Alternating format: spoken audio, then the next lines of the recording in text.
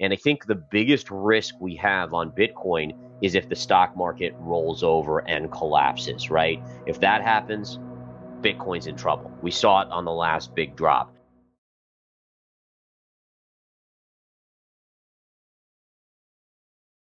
Hello everyone, Master Trader Gareth Soloway is keen to understand the macro data and its impact on the traditional SPY 500 and Nasdaq and the Bitcoin markets.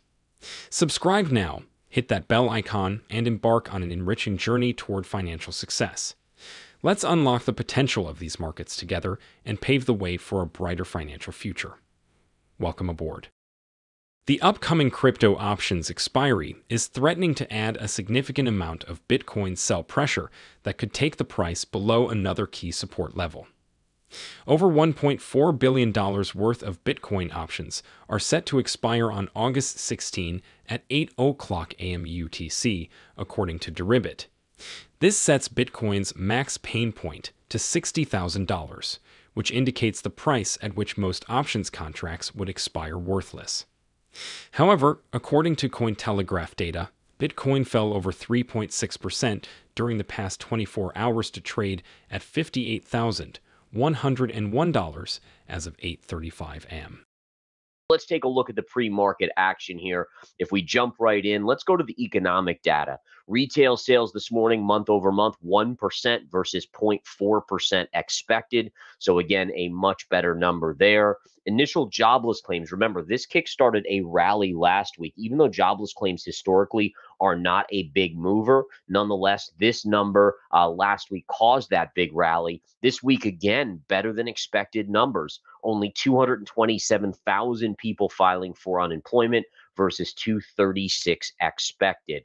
All right, lastly, these two numbers don't have as much an impact on the overall market sentiment, but Philly Fed Manufacturing Index -7 versus 5.4 expected. So that is worse than expected on the manufacturing side. And Empire State Manufacturing Index -4.7 versus -5.9 expected. There should be a minus in front of that.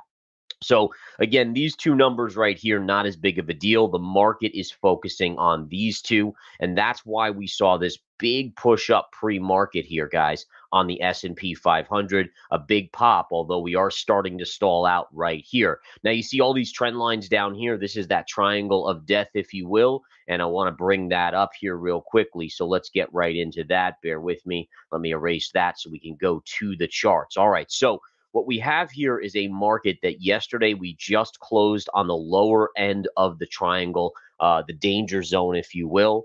And this to me is a huge level of resistance. So right now we have the S&P trading above this level pre-market, but let's see where things end today. All right, I'm very curious myself. Now, if we do push up, let's take a look at our fibs and see what our next level could be.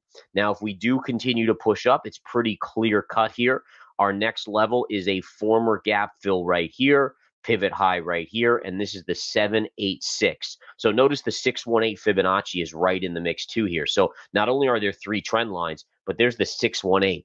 I could probably count on one hand how many times a market went through this many resistance levels. So it'd be very, very rare if we are able to close above today and confirm. And I'm going to mention that confirmation because the markets, especially with institutional involvement on options expiration, has a tendency to whipsaw the little investor, the small retail investor. So be very, very careful here, guys, if they do even close us above this triangle of death, if you will, because again, like I said, I could count on 5 fingers probably how many times a market successfully gone through this level and confirmed above versus a whipsaw kind of fake out from the institutional money. Now, why would this week particularly be a fake out week?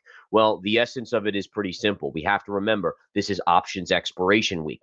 What happens during options expiration? I think this is important for every investor to know. I view it as verified investing's job to educate you guys on all the nuances and the games that the institutions play.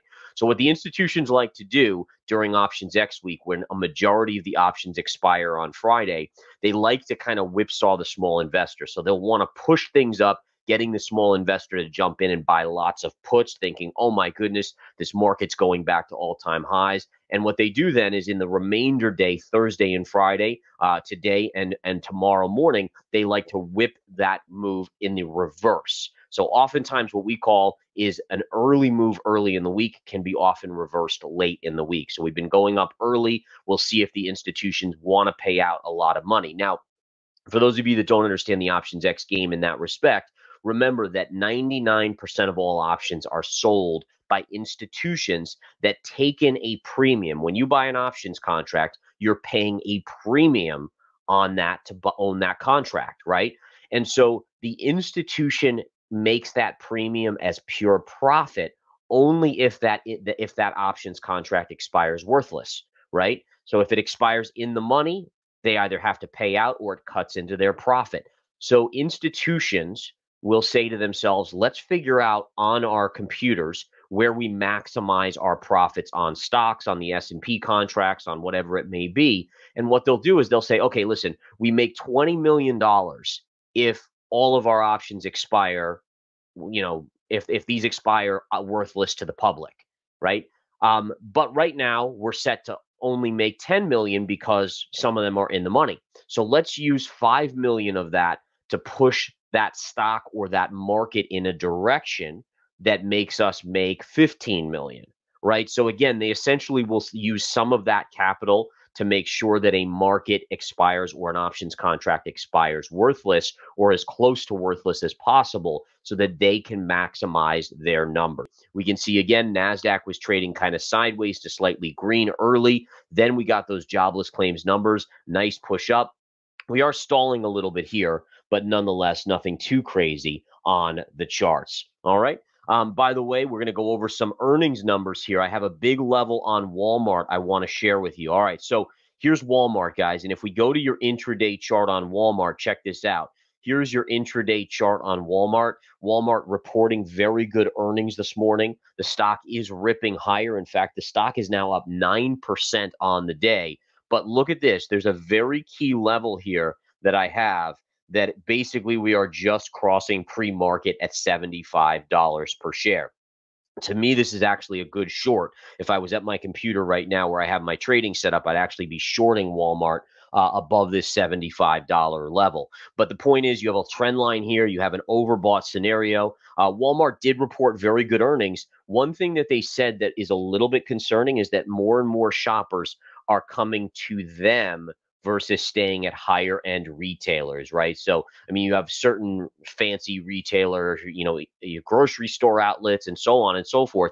More and more people are starting to shop at Walmart. And again, in general, what do we know that means? It means that prices have gone up and it's making more and more people kind of say, hey, listen, I have to, trade down from my fancy luxury, organic, whatever it may be, to more of a realistic price point good in terms of groceries as well as other goods. So again, Walmart, nice earnings, but what does it tell us about the underlying health of the economy? I think that's the bigger question. Okay, so that's where we are. Again, $75 up here, really good area of resistance on Walmart. I wouldn't be surprised if we end back below 74 on the day and flip over to the charts. And what we could see on Bitcoin here, Bitcoin is not really doing a whole lot, frankly. And again, a little disappointing for Bitcoin bulls here because, again, here you have a stock market that's trading up again on the day, and Bitcoin is up a little bit, but it's struggling. I mean, this pivot line here at this 61-ish level is just keeping it under wraps. And I think the biggest risk we have on Bitcoin is if the stock market rolls over and collapses, right? If that happens, Bitcoin's in trouble. We saw it on the last big drop. And right now, the stock market, again, flipping back to the SPY, the stock market is not only in the triangle of death, but it's actually pre-market above that. So it's even more overbought in the short term. And again, just any sort of small pullback, let's just say it's even a small pullback on the S&P, it does make Bitcoin vulnerable for a pullback. So the key is this. If Bitcoin can close above this trend line here at currently around 61,000 and confirm, I then think it has that upside bias to get back to this 68, 69,000 level. If not, and especially if the stock market rolls over, watch out below. This thing could really start taking a beating again. Let's look at Solana. Solana, folks. Again, Solana had this great big move up. I unloaded our long in smart money crypto right up in this range. We took our profits. So far, so good. The concern on Solana is that it's had a big reversal move. All right, so we're going to get into some nitty gritty here on education. See this? See this candle here? This is what we call a wide range green candle. So it's notice how big it is, right? Big, chunky, long green candle.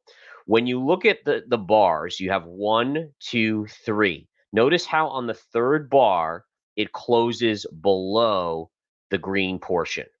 That negates the power of the bullish move when you get that. All right. That negates any inside bar bullish consolidation.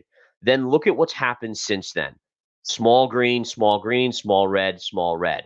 Notice how these are all inside of this red candle. That means the bearish flag pattern is intact.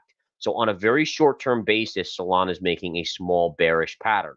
Now, if that bearish pattern were to negate, you would need to close above the red of this candle in the upper areas. We'd basically have to get above on a daily closing basis the 154 level. But again, my point is that these candles tell us something. Every candle can potentially tell us a probability shift. And I think, again, as you take the Winning Trader series, as you study that more and more, you start to get these little nuances that really do help you understand what is the probability of the move. What, based on where we are, what's the probability for the next, couple days to week? What's the probability? And to do that, you would go, if let's say you want to know, well, what do we think about the next month or two? Well, go to your weekly chart. All right. Weekly charts can tell us that.